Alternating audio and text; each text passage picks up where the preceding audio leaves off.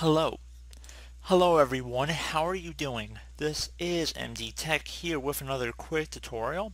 In today's tutorial, I'm going to show you guys how to move your downloads folder in Windows 10. So this should hopefully be a pretty straightforward process, and without further ado, let's go ahead and jump right into it.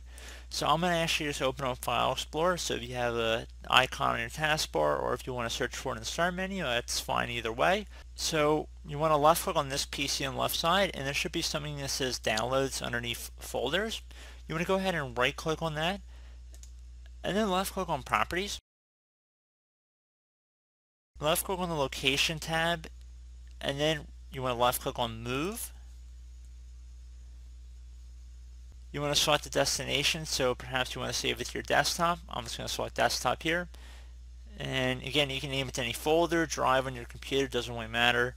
I'm going to select the folder here, and once that's done, you're going to go ahead and just left click on apply and OK.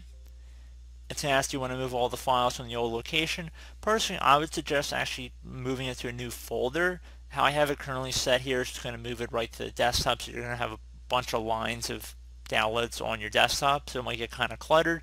Probably want to actually make a folder wherever you're going to save the new downloads folder to. So once you're done with that, you're going to left click on yes, and then you're going to select yes again, left click on OK.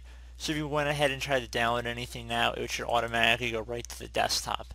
So pretty straightforward process there, guys. Do hope I was able to help you out, and I do look forward to catching you all in the next tutorial. Goodbye.